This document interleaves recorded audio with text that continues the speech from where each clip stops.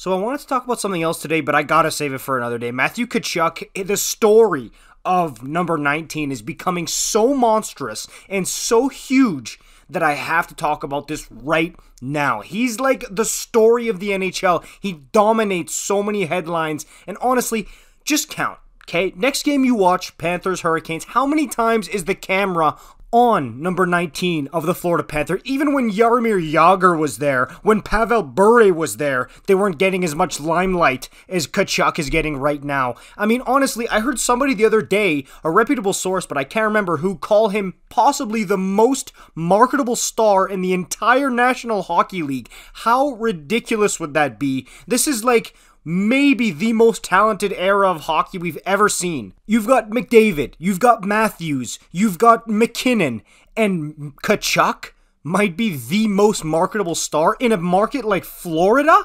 I mean, this guy is becoming legendary. And it's not even in the most hockey-crazy market he's played in. I mean, Calgary and London, Ontario, where he played with the Knights, were probably both more hockey-crazy than South Florida. Yet he's all over the NHL headlines all the time. People are putting him near the top of the Conn Smythe race with Sergei Bobrovsky. And I'm seeing a ton of people put him in their top 5 players in the NHL list. And let's not forget, he's a Hart Trophy nominee this year too. I mean, if you would have told me this a year ago, even after he got 104 points with the Calgary Flames, I would not have believed you that the legend of Matthew Tkachuk would have grown this much in a calendar year. And even if it would have, I'd be like, oh, he's a Ranger, right? Or, oh, he must be a Bruin or a Leaf if he's getting this much play, right? It's got to be the case, no? No, he's a Florida Panther, and that just tells you how good of a player he is. And again, it's not just the 4 OT goals or the through the legs beauty goals or even the career high in points this year. It's not that. It's the fact that the guy does everything.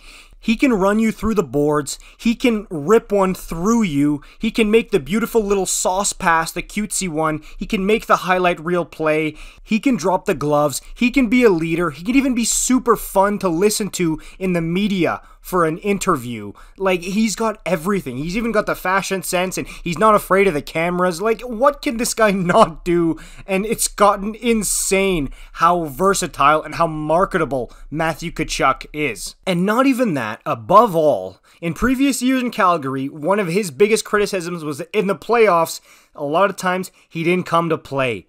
Well, hey, now a lot of people are going to be looking at this guy and they're saying, oh, he's a winner. That's the type of guy you win with, which is the ultimate cherry on top for Matthew Tkachuk's resume here, and it turns him into the ultimate monster. I'm just honestly shaking my head in complete shock, and every time this guy pops up on my screen, I'm in awe that in a single year, what he's done for his personal brand, the team's brand, and the league's brand. It's just insane stuff. Let me know what you think about this in the comments down below. I'll see you in the next one. Peace out.